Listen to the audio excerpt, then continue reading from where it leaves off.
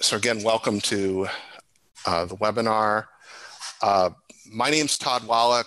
I'm spending the year as a Berkman Klein-Nieman Fellow at Harvard, and I've been a data journalist at the Boston Globe for about 7 years, as well as an investigative reporter, working both with the Boston Globe Spotlight team and the rest of the newsroom. Caroline Chen covers healthcare for ProPublica, and she previously was a reporter at Bloomberg News. Armand Emamdjomeh is a graphics assignment editor for the Washington Post, and he was previously a deputy director of data visualization at the Los Angeles Times. And I was excited to have this group of people talk about the issues that journalists face dealing with data, because we all have some different expertise. I'm sort of a generalist looking at data, trying to mine it for all sorts of types of stories. Caroline is more of a specialist in healthcare and will have more expertise in healthcare data.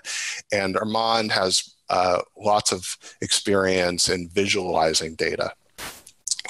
And it seems like there's been tons of interest and challenges in looking at COVID-19 data. A lot of people have been trying to track it by day and time to see trends and whether it's getting worse or better, as well as geographically. But there have also been a lot of challenges, such as obstacles trying to obtain the data. So you've seen a lot of headlines about that, particularly at local level, or getting more details on the data, such as the race or age or other details about people affected, and questions about the accuracy and reliability of the data. ProPublica and New York Times and others have written a lot of stories raising questions about the accuracy and the challenges comparing one area to another because of difficult variances in who's tested, how accurate the tests are, how accurate death counts are, and other issues. So I'm going to start by asking a number of questions, and at about 12:35, we'll switch to questions from the audience. So feel free to start tossing in questions as we speak, and about halfway through, we'll start going to audience questions and finish at 1. Okay, I want to start off just by asking Armand and Caroline, what data have you seen readers most interested in? Should I hop in here? I think early on, the questions were just, where is the disease spreading, right? So I think obviously, especially in the US, as the virus first started to hit, everybody just wanted to know case counts. And then I think that started to soon overlay with a concern about deaths. And so I think that continues to be of interest, cases and deaths. And then I would say, where are the tests and testing capabilities, testing capacities. And I think now there's an understanding that there are 2 types of tests. So the diagnostic tests, those are the PCR, the swab tests, and now the new incoming antibody tests. And I think the more sophisticated readers are starting to gain an understanding of, what do the numbers mean, as we're starting just like right now this week, starting to see studies come out with some numbers around these antibody studies. And there are already furious debates around those study results and whether or not those are meaningful. So I see those as layering, right?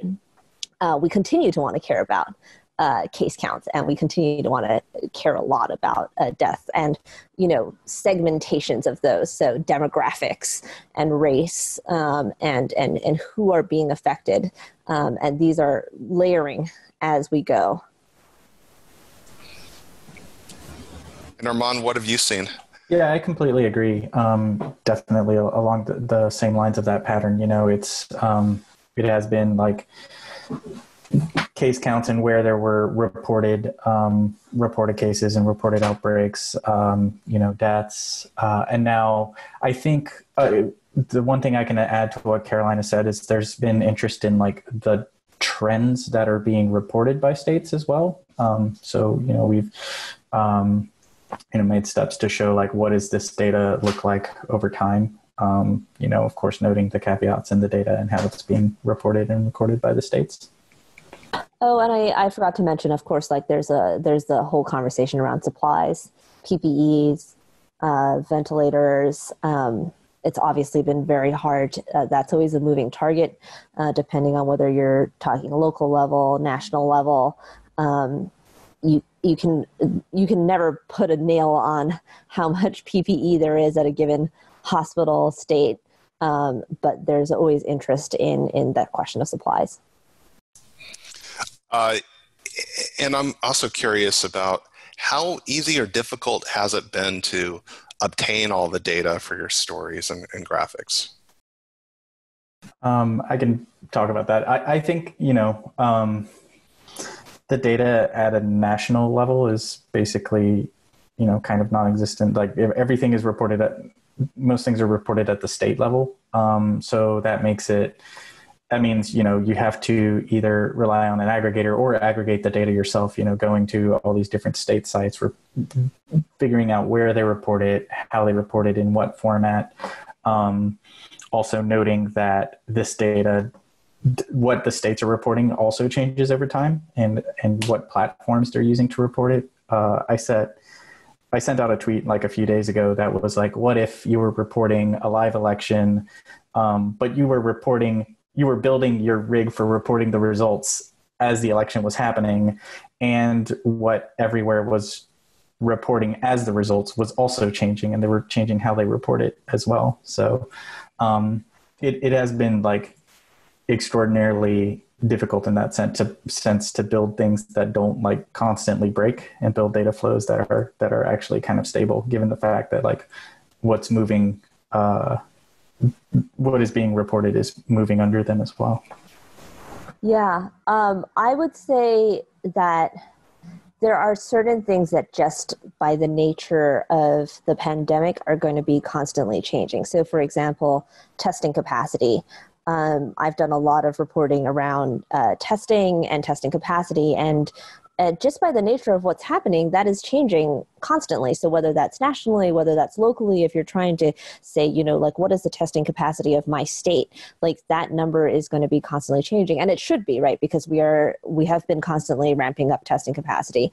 So for any reporter to try to get a beat on that and try to inform their local readers, they'd have to constantly update that. Is it possible to actually get an accurate number at any point in time? I think that is technically possible, but your number is going to be outdated like within an hour, even at a specific lab. So I have, at certain points been able to be like, I nailed the number, it's already old.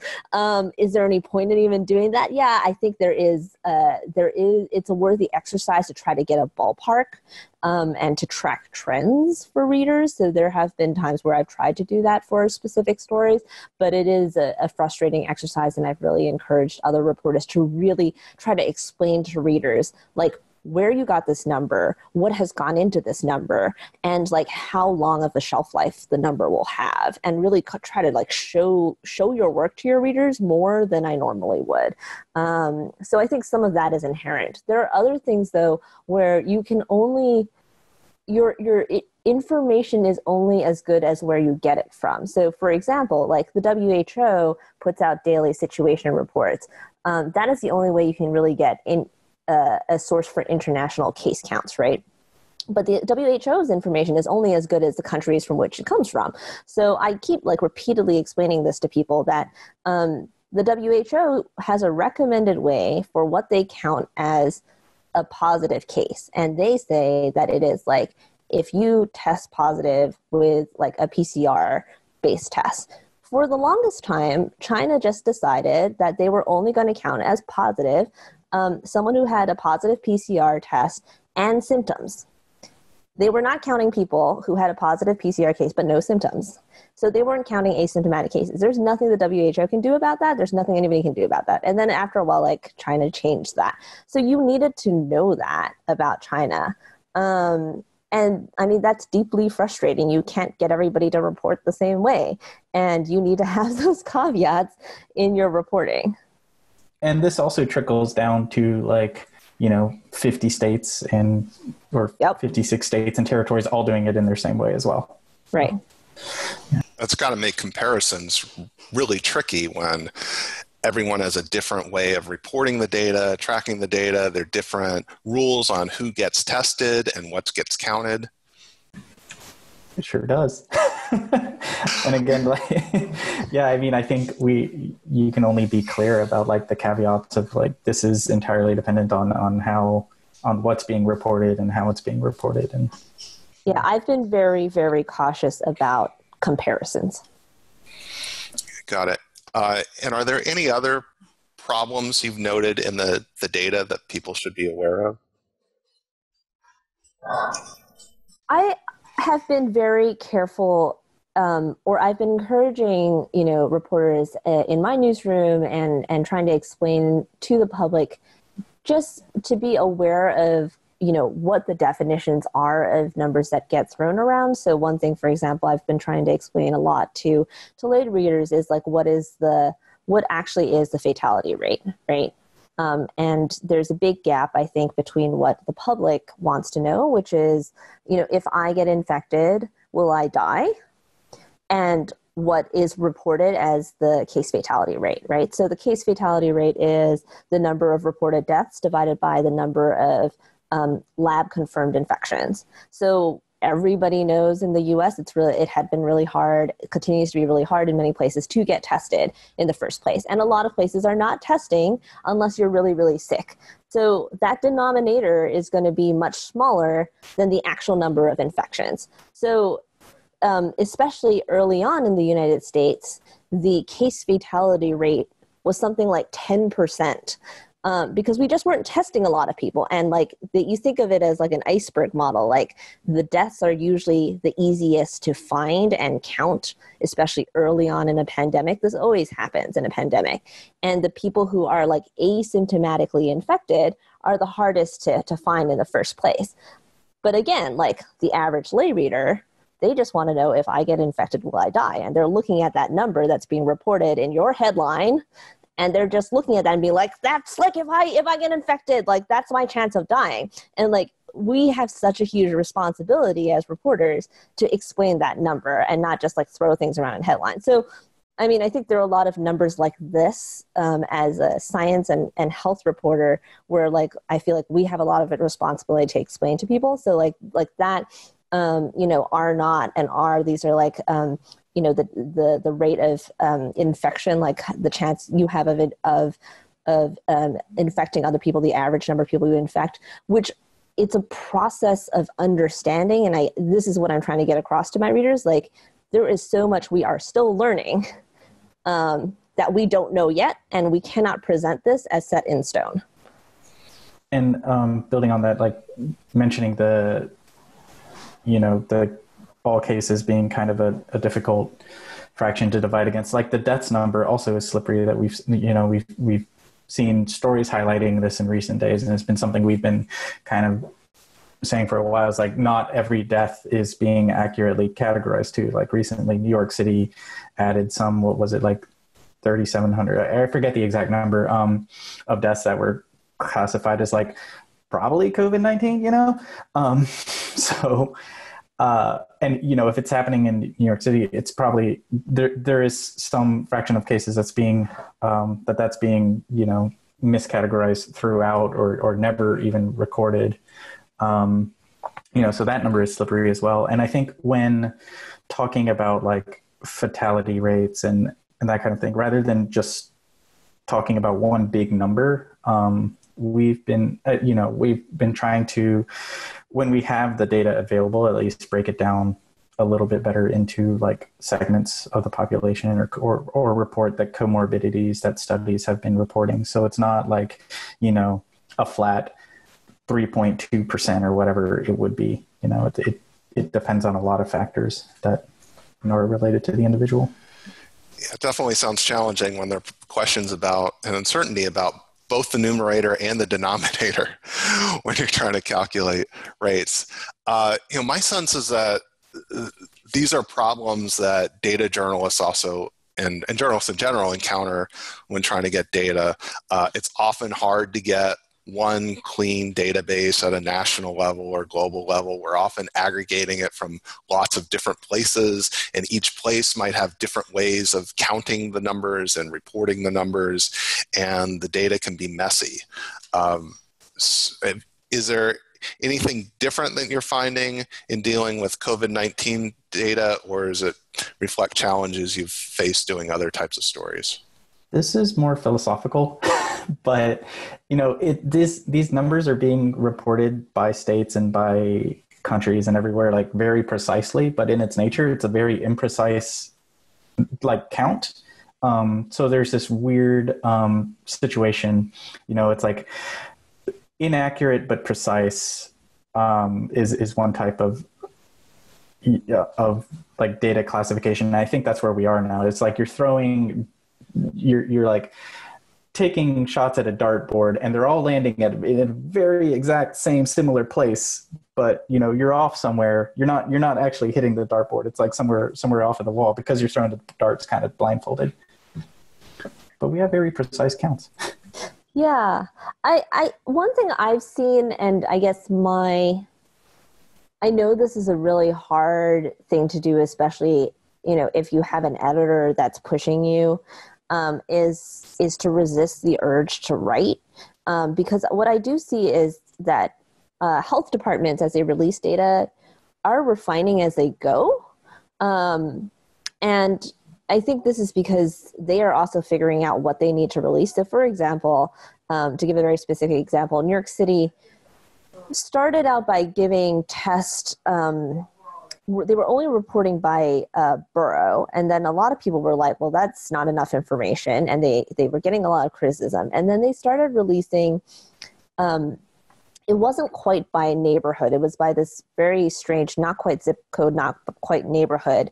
And they released, it was percentage of positive, but they didn't have any raw numbers. There were no numerator, no denominator. It was percentage. And I was like, well, I can't do anything with that, because if you say that in this zone, it was like 66% positive, like that could mean that you only did 3 tests there and 2 people tested positive. Like that's meaningless.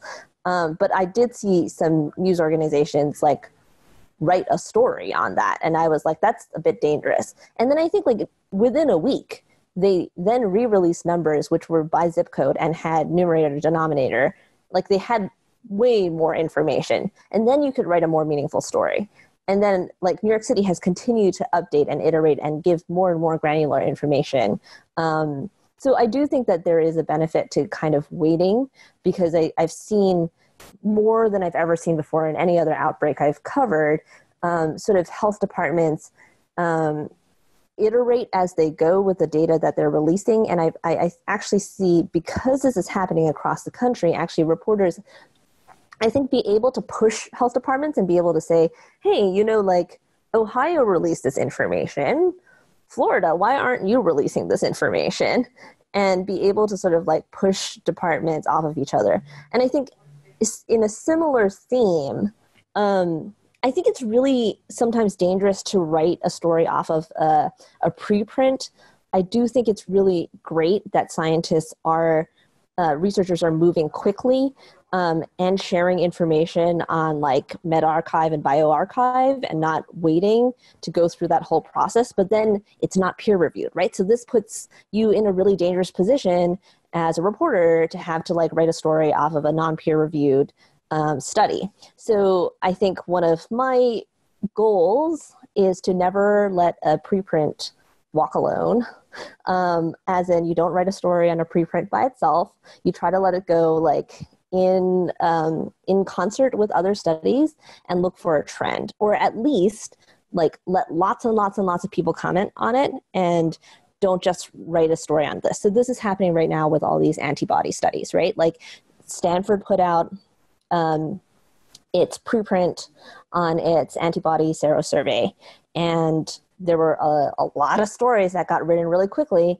And then in the next day, there has been the critique wave of like, was it a good survey? Was it biased? You know, like all of that stuff. And I just wish that a lot of reporters might have waited a little bit. And now there is the Los Angeles serosurvey. And I think you could have maybe waited and collected a bunch of these studies and maybe done one thoughtful story in one go, or at least gotten a lot more outside voices than you normally would before writing that one story, because they aren't peer reviewed. So you do have to treat preprints differently. Right. And interestingly, of course, none of our articles are peer reviewed. So I'm curious what process you go through to make sure that your own interpretations and analysis are sound before publishing. I just run preprints by way more people than I normally would with, you know, if something's already published in a journal, I know that it's gone through that peer review process. If it hasn't been, I will run it by a lot more outside experts than I normally would, and just go that extra mile and really ask myself, like, do I have to write this now? Can I wait for it to go through that peer review process? And you can ask the author. Sometimes they'll say, oh yeah, this has already been accepted by JAMA or the Lancet or whatever. And that gives me an extra measure of confidence. If that's the case, that's helpful to know. And if not, and it's like, you know, this is such an important study that I need to write about it right now, then I get all those outside voices. I try to get many independent outside voices that are from a number of different institutions, get all their critiques. And if all of them are really negative, then again, I have to ask, like, why am I writing about this study in the first place? Like, the bar just gets so much higher if it's not in a journal and hasn't gone through the peer review process.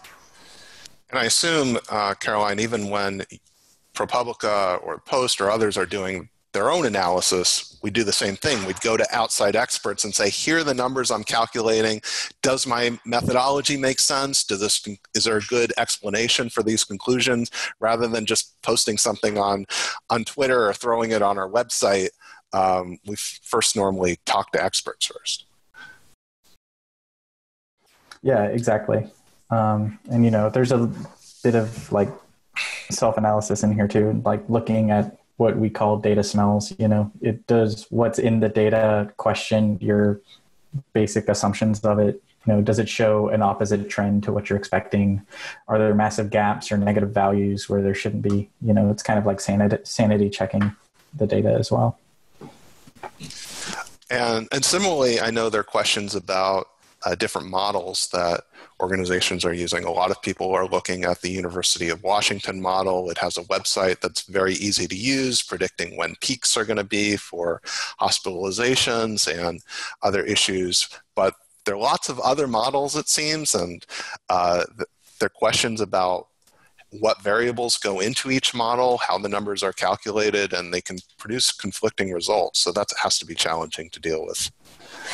Yeah, so I did a whole column on forecasting and projections earlier on, which was partly for reporters and partly for you know, the public. And I think, again, the question really is, like, who is your audience, right? And who are you writing for? And one thing that I try to keep that at the back of my mind, because I think there's a difference here. Like, if you are writing for really a lay public, again, you have to remind them, like, is this an estimation, right?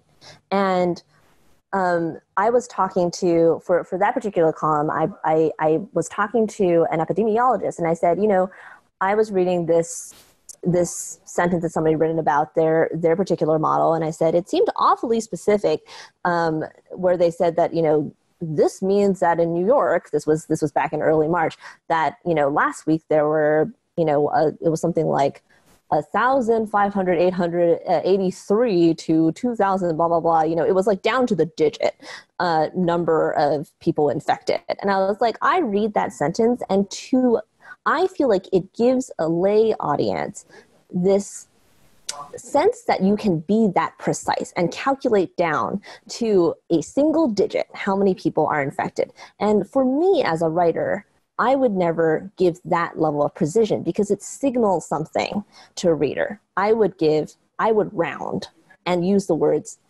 around, and I said, what does this say to you as an epidemiologist? And it was really interesting because she said, I like seeing that sort of precision because from one epidemiologist to another, I can then go and redo his model and make sure that our numbers match exactly. So it's very useful from one researcher to another. But I agree with you, for a lay audience, that's not the message we want to send, because I said, what is the takeaway you would want for a lay audience? She said, the takeaway I would want a lay audience to hear is it's not 400 and it's not 1 million. You're in the low thousands, So really, that's the kind of the question that I always, when I'm talking to someone who's doing modeling, I say, what is the takeaway you would want for a lay audience? Are we talking, and really she said with models, you need to be thinking in orders of magnitude. And I think that our responsibility as reporters is to then say, okay, so I'm going to give an orders of magnitude type of number to my readers. Got it. And I'm also curious, are there any mistakes that you see lots of people repeatedly making that bug you? One I see all the time is people say, oh, there have been 4 million people tested, if there have been 4 million tests. But some of the tests require multiple samples. People could have been tested multiple times, so there are different numbers. I also see people say, oh, there are this many cases when it's number of confirmed cases, and there are other studies showing there are probably many times more people who've been infected but haven't been tested. Yeah, that the one that you just mentioned, Todd, I think is the one that I've seen most often just in talking with people, in hearing that oh, this place has only 5 cases. It's well, no, not, yes, but no.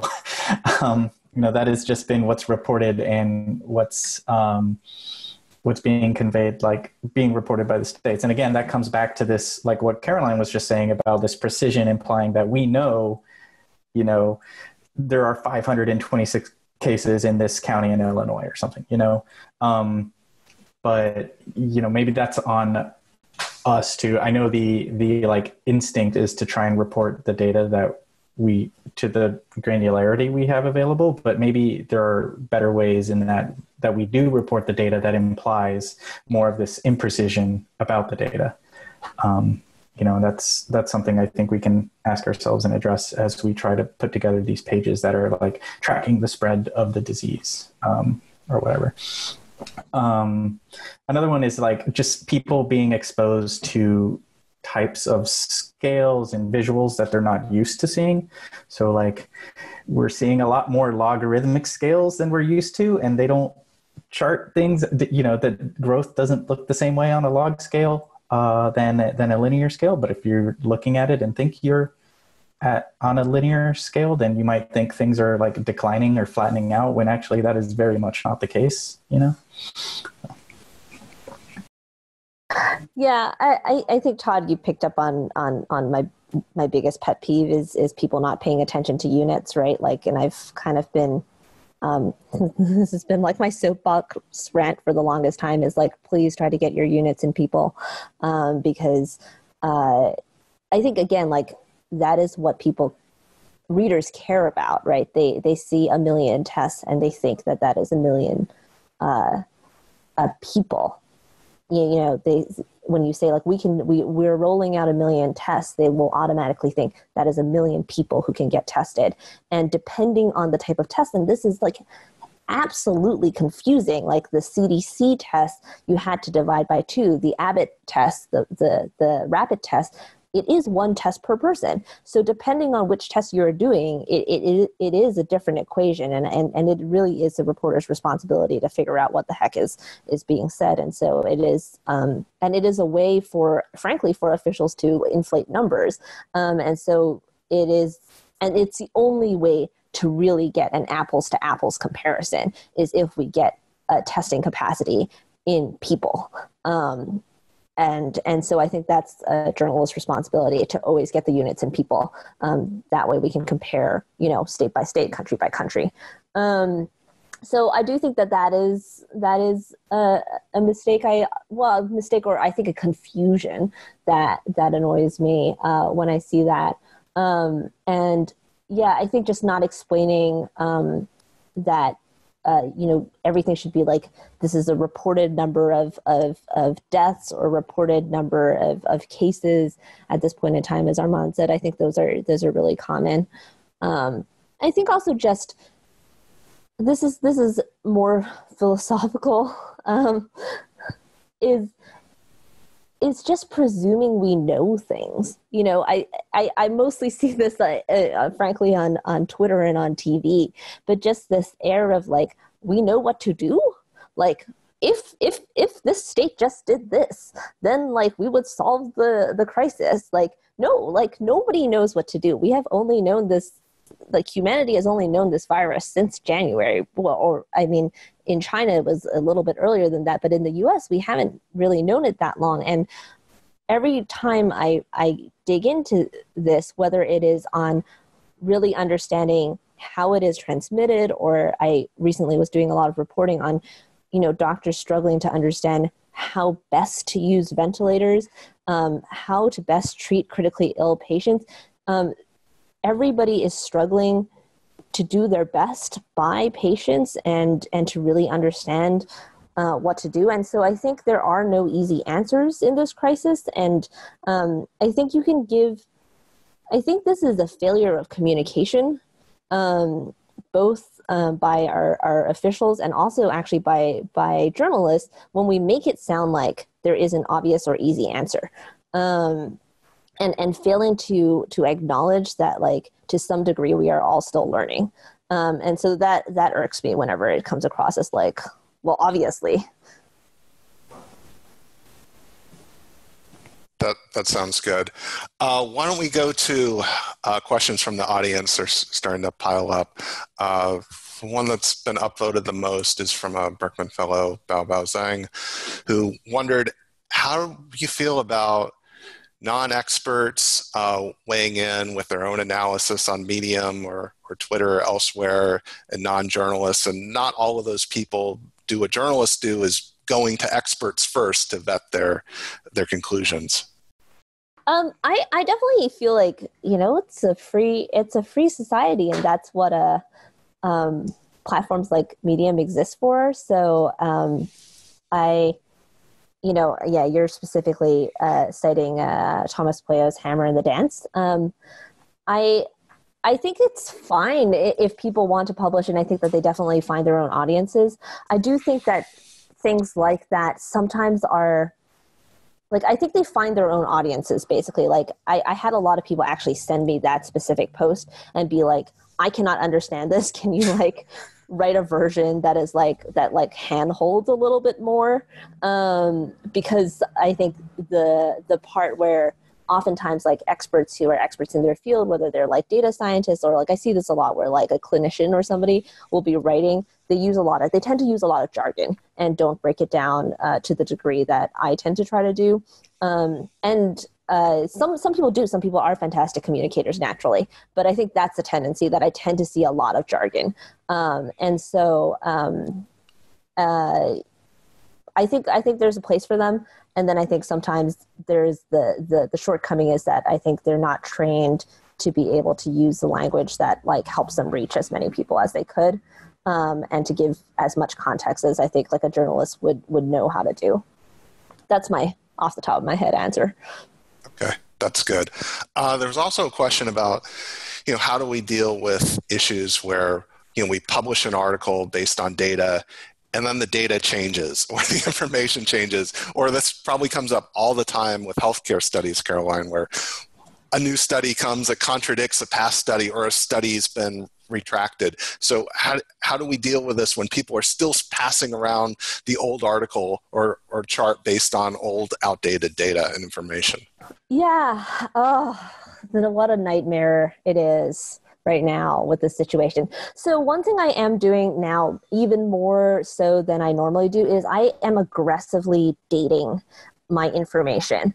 It's in my stories on my sentence, I'll say like, this fact as of Wednesday afternoon, according to the Association of Public Health Labs, there were like the US had a testing capacity of 1 million tests as of Wednesday afternoon, because literally by Thursday morning, the number is going to change. So I try to tag as much of my information as possible. Like I'm linking a lot more aggressively than I normally do, and also adding the date and timestamp. So whenever whoever comes along to my articles sees that information, they will know as of when that information was true. So unfortunately, like some people are not going to read that carefully, but at least the timestamp will be next to that. So I cannot go back and update my articles constantly, but at least the information that somebody reads will have a timestamp next to that. So I think that's probably the best thing you can do. And then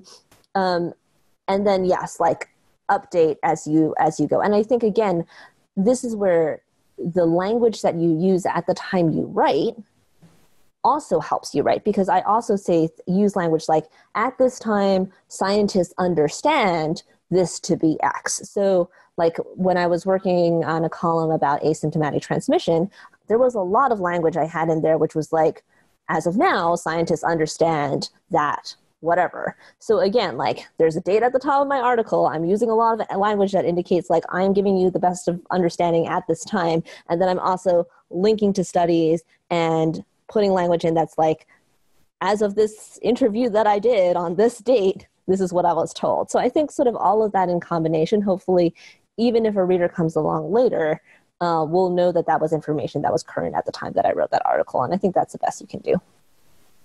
Yeah. And from a data standpoint, we can either build our pages and apps to like plug into live data that updates so that, you are seeing updated data as of like, the timestamp at the top of the page or right on the chart or whatever. And, again, we try to be transparent about when that data is updating.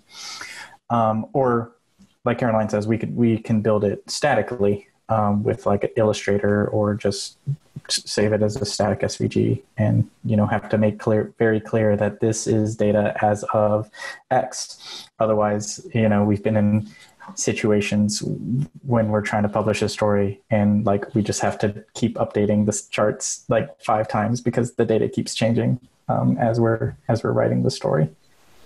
Yeah, and other more subtle things like so ProPublica normally does really long sort of deep dive investigations, and actually our social folks are used to just like retweeting our stories like forever, because we often are doing such long retrospective investigations that you could like retweet our stories like 2 years from now, and like there's no reason why somebody couldn't read them again later. And we've completely reconfigured that so like they no longer will retweet a story because they know the information could be totally old.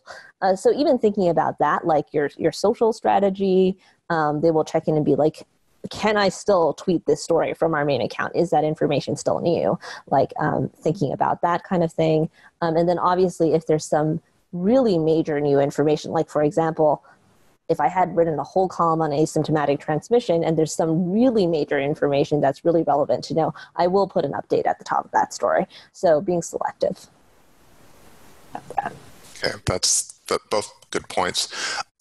Next question's from Eva Wolfangel, who's a Knight Science Journalism Fellow, who asks about the fact that researchers often try to communicate uncertainty, and I guess there are 2 challenges journalists face. One is how to communicate that same uncertainty, and then there's also the question, do we undercut our own stories and reporting and data when we communicate that uncertainty? Are people just going to say, oh, it's an estimate, it has such a wide range, it has a margin of error, you can't really rely on it?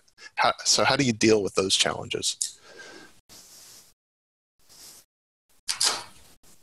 I mean, I try to convey that in describing the process of science, right? So just to give a very specific example, I was, in the column I was working on asymptomatic transmission, there was a part where I talked about how new studies have shown that, viral load is actually higher at the start of the disease, course of disease for COVID-19, which means that you could be more contagious even before symptoms started. But I went out of my way to explain how this is unexpected, because for COVID-19's close cousins, like coronavirus cousins, SARS and MERS, you were most contagious, you had the highest viral load in the middle of the course of disease, when your symptoms were highest. And I think just like explaining that, which would be like why your natural presumption would be, the original presumption was that COVID-19 would behave the same way, is something that like any reader can understand, that like naturally you'd look at historic models and be like, you'd expect it to behave the same way, and just, I think like trying to explain the process of science helps. And I feel like I just over-explain. And I think like showing that uncertainty, or even just saying things like, I just was working on a story about like ventilator use, and I had a clinician give me a number, and then he called me back and he was like, but like that number I gave you, like, I just like, I know you hate this, journalists hate this, but like it might change. And I was like, no, that's fine. Like, that's fine. And I appreciate that you wanted to clarify that. So then I just added a very short line saying like, he added that it's early days and more information will be gathered. And I think that's fine. And a good indicator to readers that like more studies are going to happen. So I definitely feel like there are ways for readers to indicate that, or for writers to indicate that for their readers. Yeah, and from a visual standpoint, I mean, in terms of like how to communicate uncertainty, look to the annual discussion every hurricane season about how to like chart the likely path of a hurricane. It's like visuals. You want to give somebody something to look at that tries to convey the data as best as possible. And I think with these, in the case of this outbreak, the best we can do is like, work that into the, to the kind of the chatter and the headline around the chart and the annotations, say that it's reported cases or confirmed cases or reported deaths. Try and convey the uncertainty in like what's around the chart rather than the numbers, which are what's actually being reported and what we actually have to chart. Got it. And when I take on a question by Saul Tannenbaum, who asks about questions raised by COVID skeptics, who will often point out when we report deaths, argue that they're overcounted or completely, or there are no COVID deaths in extreme cases, and say, well, they're really dying from a heart attack, or they're really dying from pneumonia, or they're dying from some other cause. And yes, they tested positive for COVID, but that wasn't necessarily what caused their death. How do you deal with those types of questions?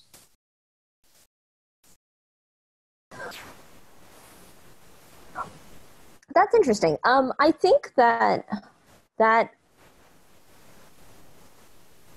don't know that that's like a useful debate right now, right? Like, I think like all you can do, because I think you can have that debate at like either end, right? Because then you get into the debates on, the people who are dying at home, like, and like, did they die of COVID? Did they die of not COVID? Like, how do you then count like the people who, are the like excess impact from COVID because they died at home because they didn't want to go in for help, or like, like I think there's so many swirling questions around death related to COVID that are going to be so hard to untangle. And I think like as journalists, the only thing you can really do is just be really straight and really flat and be like, here are the number of people who died with a positive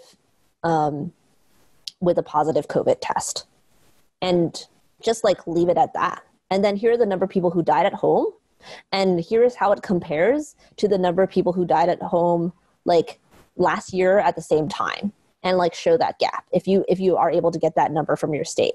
Like I just don't know that that those debates are really helpful, or like getting into those weeds and trying to parse that is going to get anywhere at this point, because you can have that same debate about the flu. Like, well, so-and-so had a positive flu test, but did they die of their underlying condition, or did they die, like their pneumonia came from the flu, but they also had diabetes? What does that mean? Like, I just don't know where you'll get with that.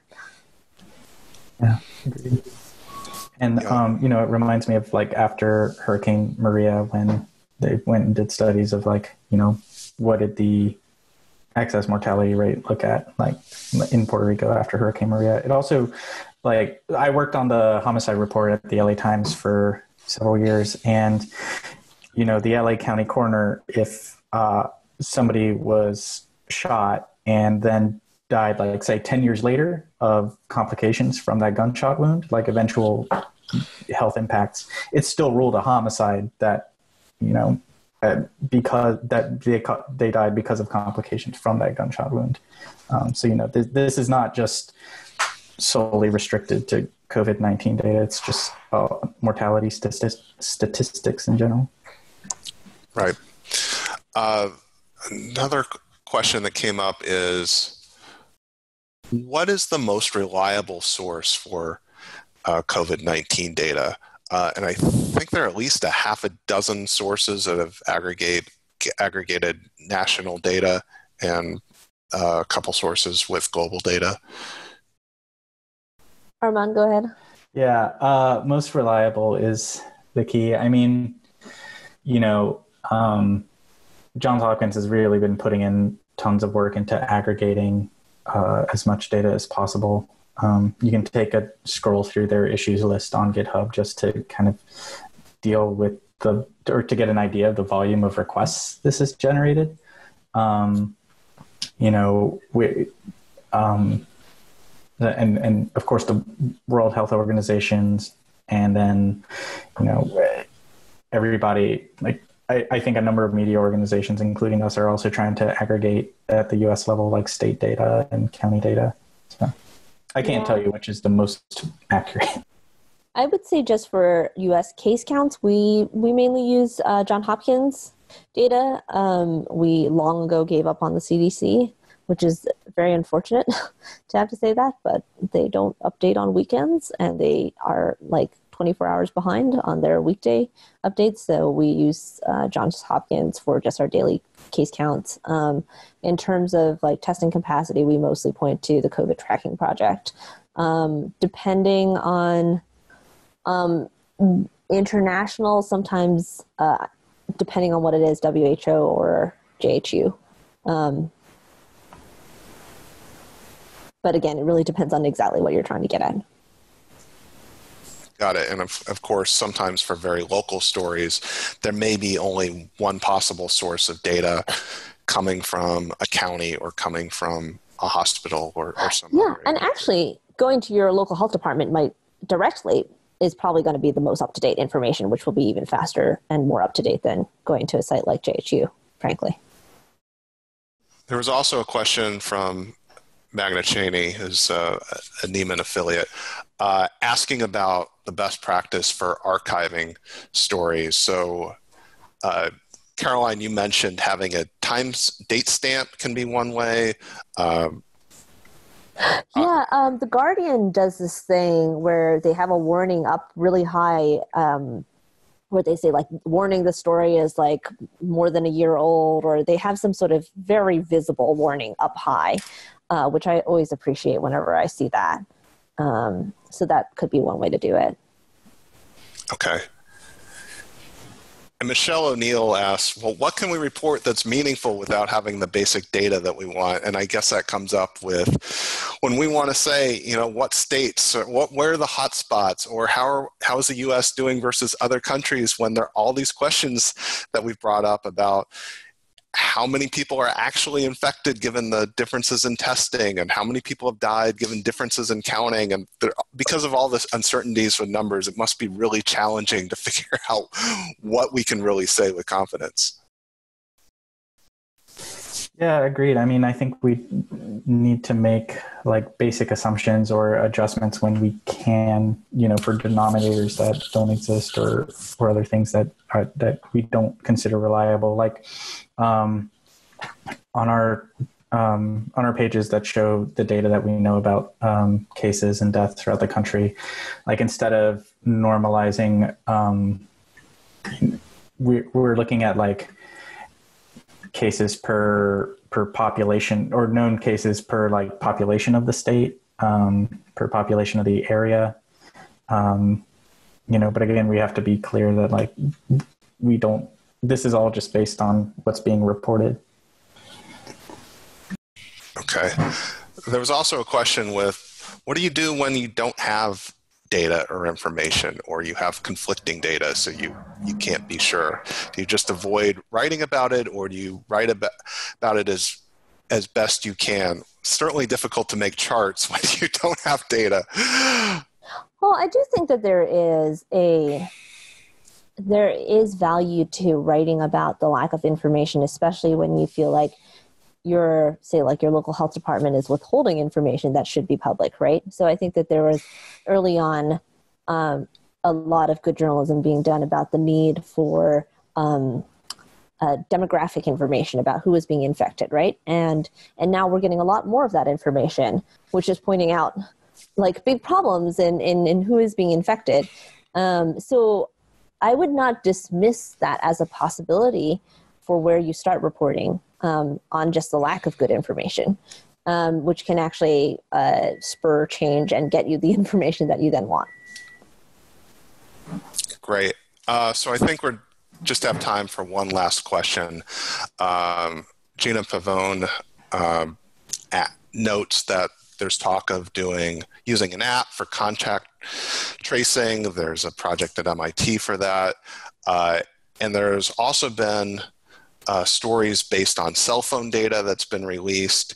And Gina wonders how journalists deal with aspects of privacy or reporting on the sort of the challenges of releasing that data and using that type of sensitive data and making the topic accessible to a mass audience. Yeah, I mean, I think that this is a hot topic across a lot of different countries, a lot of different localities, and I think they're like really understanding the nitty gritty of how it's going to be used is important. I think there are a lot of think pieces about these apps right now that I'm seeing, which ask a lot of like philosophical and hypothetical questions. But I see way fewer stories that actually get into the innards of how they're going to be used, which would actually help answer some of these think pieces. So I think that would be useful journalism to be done. It's much easier to be like, but what about privacy? But then you don't actually know what's going to happen. I think the other question though, which was raised with me with some public health experts that I asked was like, how is this going to actually intersect with the existing public health infrastructure, right? Because if there are a bunch of people who have downloaded an app and it's not talking to public health officials and not helping them do their actual work, that's also useless, right? So this needs to fit into the existing public health ecosystem. So I think there's a lot of good reporting that can be done around that. And then again, like this needs to fit into existing testing capacity. There's no point in having like a great contact tracing app if you then can't test people and find out who is sick in the first place. So there's a lot of questions about like, do we have like a very shiny looking object that doesn't mesh with, the actual realities of needs? And I think helping people understand, your readers actually understand how this app needs to fit into the actual workflow of containing the virus. Like all of those things can be helpful to your readers. And then ultimately also just like the mathematics, right, of how many people would actually need to download the app for this to be useful in achieving what it needs to do. Because there is a minimum number of people who need to have the app for a contact tracing app to work. Got it. Well, thank you so much. Thanks for the panelists and for everyone who tuned in. There will be a recording available in a couple days on the Berkman Klein Center event page. And there's also going to be a quick poll added survey at the very end. So thanks again for Armand and Caroline, and thanks for everybody who was watching.